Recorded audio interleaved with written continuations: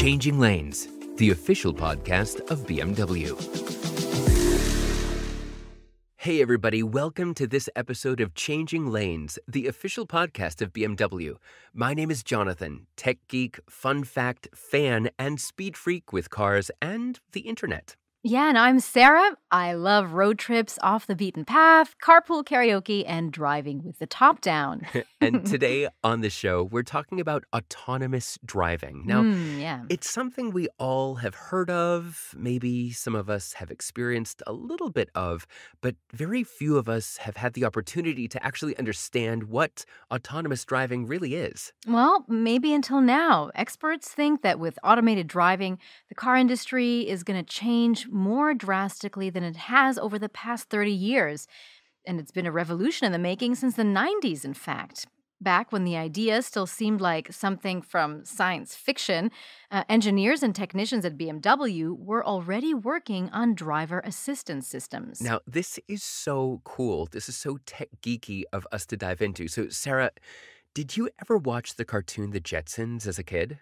As a matter of fact, Jonathan, I did, but oh my God, that really dates me, doesn't it? I know, same That's here, a long right? time ago, gosh. So if you don't know what it is, check it out on YouTube. It's pretty cool. And I always thought it was so cool in The Jetsons, this futuristic cartoon Yeah. show, that people could talk to someone on their TV or step out a conveyor belt to go from point A to point B, or even travel in cars that drove themselves. Yeah, and you know what, Jonathan? The future seems to be now. So, I mean, from the Jetsons, talking to someone on the TV is now video conferencing, which we've all heard of or even participated in, and stepping on a conveyor belt to get from A to B is pretty standard now in lots of airports, and traveling in a car that drives itself is definitely not something that's very far off in the future.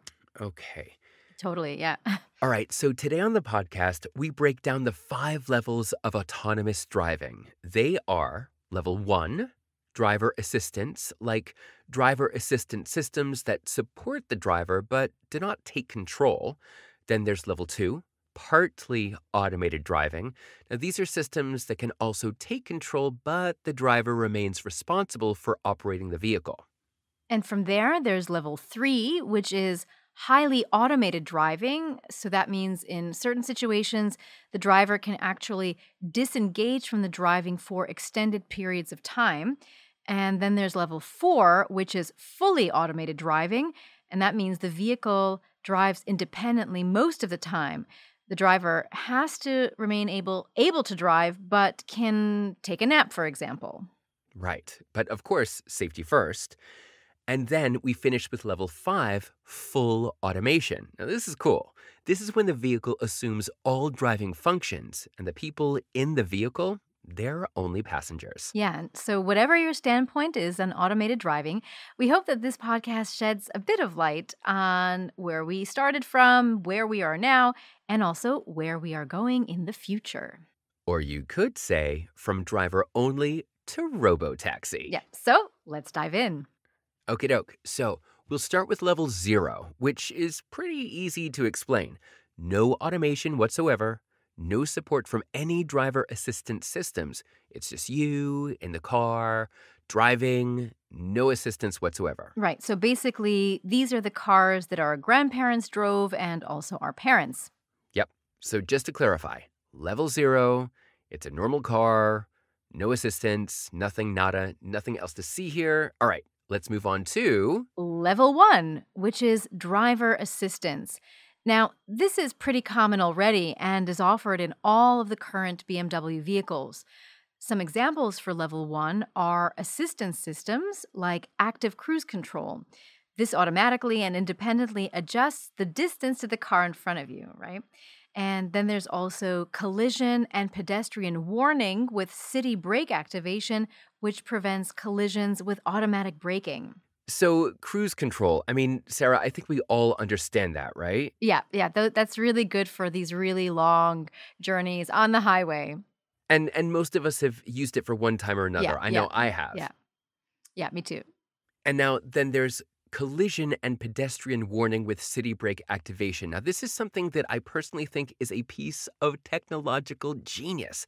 All right, so say you're driving down the street and a few kids are playing kickball in the front yard, for example. Yeah, And then one kid kicks the ball into the street, and one of the kids runs into the street without looking both ways, which can totally happen. I mean, totally. Very we all were dangerous, though. kids, right? Yeah, yeah. So, with collision and pedestrian warning with city brake activation, now that means that the car will automatically brake to avoid collision with the ball and the child running into the It's street. amazing. So, for Yeah. all the parents out there, this function of autonomous driving will definitely help you sleep Oh, better. you can say that again. And the Safety Auditing Institute, Euro NCAP, actually honored this BMW feature as a groundbreaking innovation in the area of accident prevention and passenger protection and gave it the Euro NCAP Advanced Award.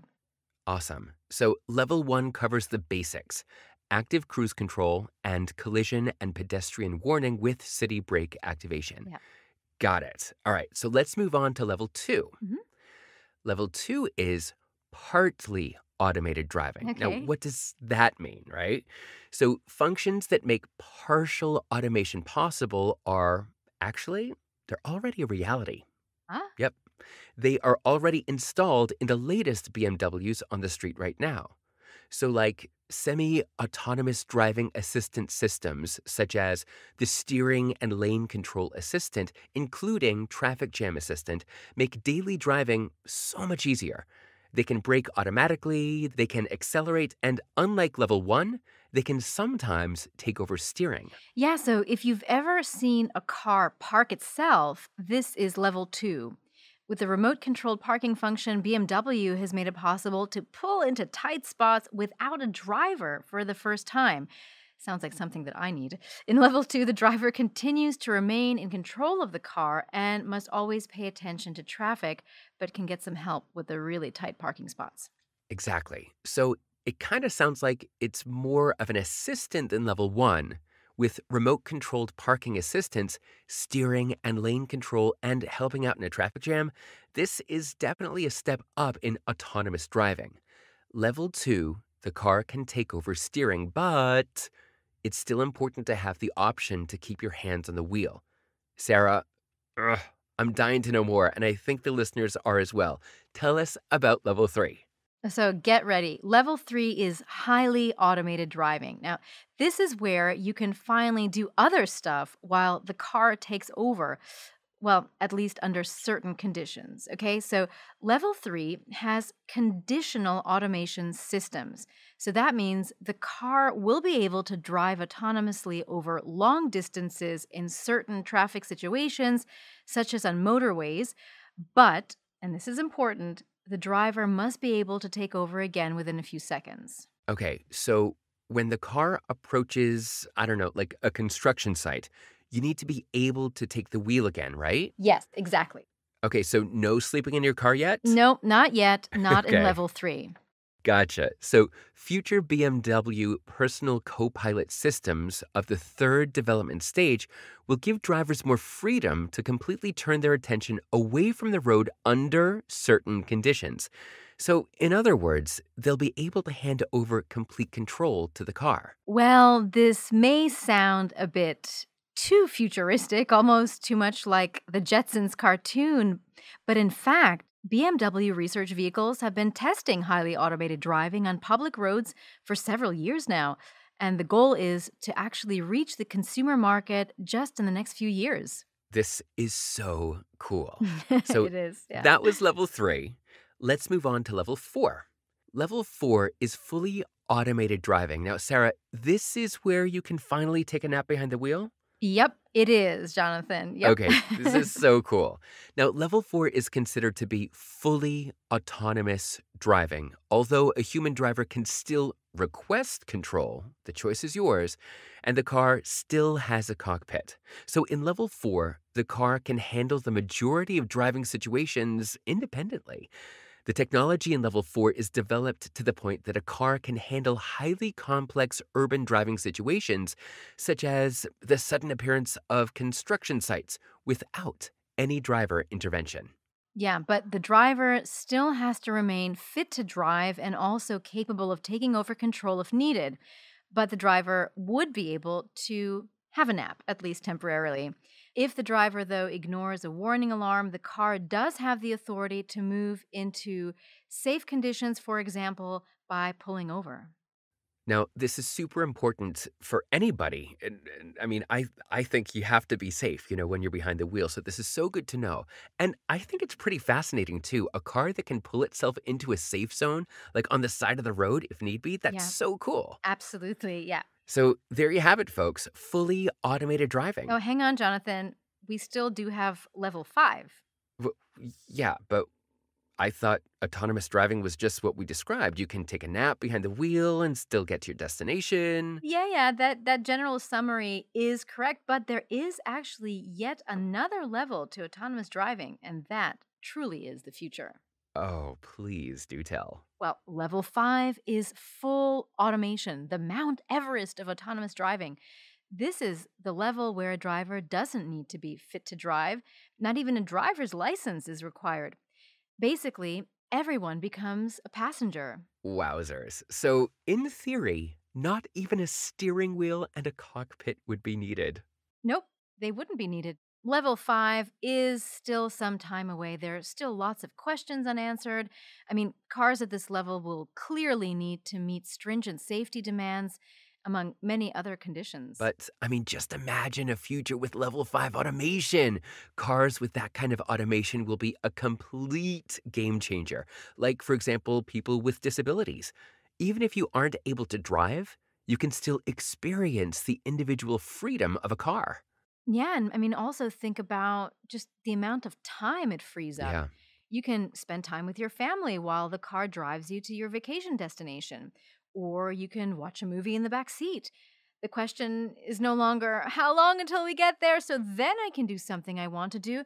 The question now is, how do I want to spend my free time in a level 5 full automation vehicle? Wow. So, unlike levels 3 and 4, the full automation of level 5 is where true autonomous driving becomes a reality. But my next question is, where will full automation vehicles be allowed to drive?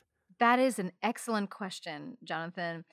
And because fully autonomous vehicles are not on the streets yet, and there's still lots of things that need to be tested, the concept of full automation vehicles is to have them drive at relatively low speeds within populated areas.